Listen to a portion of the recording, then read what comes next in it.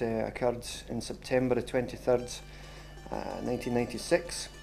And a major story. Very briefly, what happened was that the mother and her son and a family friend, another female friend, had left their house to drive into a small village called Fruki in Fife to get a jar of coffee. They had run out of coffee and the journey wasn't that long. Now that area, again in question, Chris, is all farmland, it's fields and it's forests. It's very rural. Very, very rural, yeah, and it's not a built-up area in any manner of means, apart from the small village of Fruki. And they were driving down there, it was late at night, and as they were driving down the road, they became aware of this black, triangular-shaped object hovering in the sky.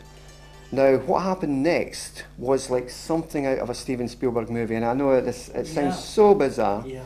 They claim that this object then emitted 3 columns of tubular white light from the underside of this object, and it was like a spiral dance, if you like, of 3 tubular lights moving onto the road surface. And they're looking at this, and they cannot believe what they're seeing. And then suddenly, this triangular-shaped craft tilted slowly, and you could see a dome-shaped part on the top of it, on the top surface. And then seconds later, this object just screamed off into the sky and was gone in a matter of seconds. It left the witnesses confused, alarmed, frightened. A whole range of emotions went through their being, and they just didn't know what they had seen. And they were in the car? They were in the car, and they hadn't stopped the car on this particular point of the story. So that object was away. They went to the village of Fruki, they bought a jar of coffee, and they just happened to buy, I know this sounds bizarre, they actually happened to buy a UFO magazine, which actually that's the title of it, UFO magazine by Graham Birdsall. Yes, it's the British UFO magazine, not the American. That's correct, yeah. Quest International. Yeah. And they bought that because obviously they had seen something bizarre. So when they left the shop, on their way back to their house, they saw the same or similar object again. What happened was this object raced from a vantage point in the sky, screamed over their car, and the young son who was in the car actually felt it was going to crash into the car, and he became very alarmed. He started to cry, and it didn't. It just screamed over the car and went away.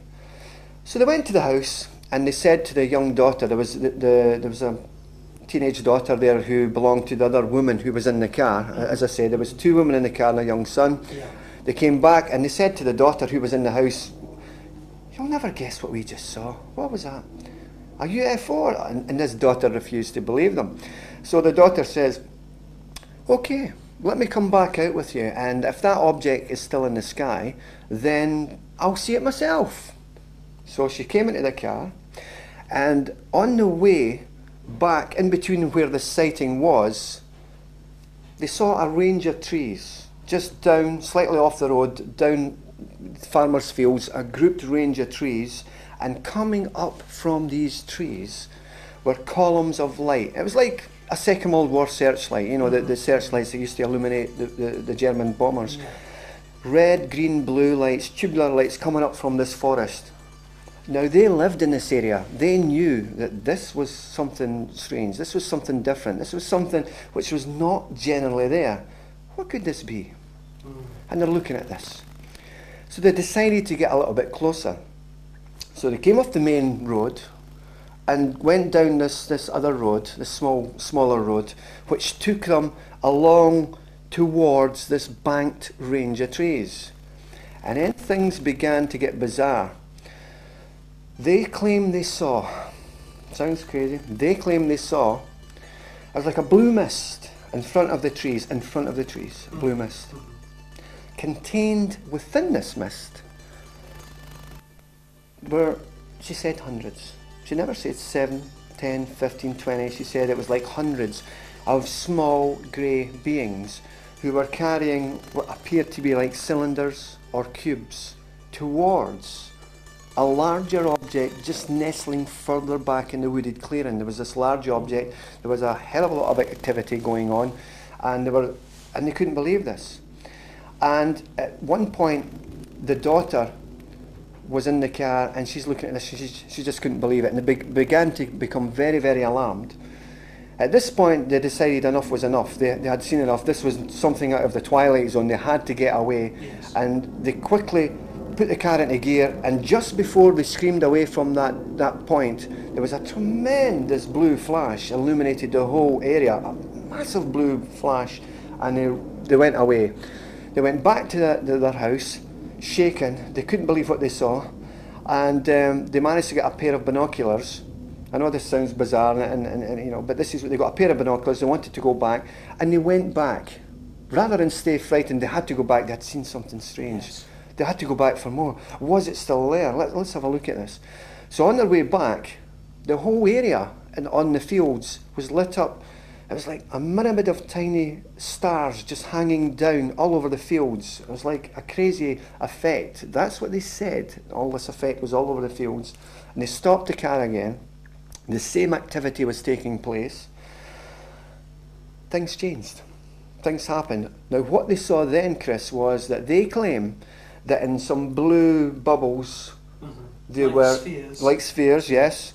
There were 1 to 2 of these grey beings standing motionless in these spheres and being propelled or blown across this farmer's field towards their direction.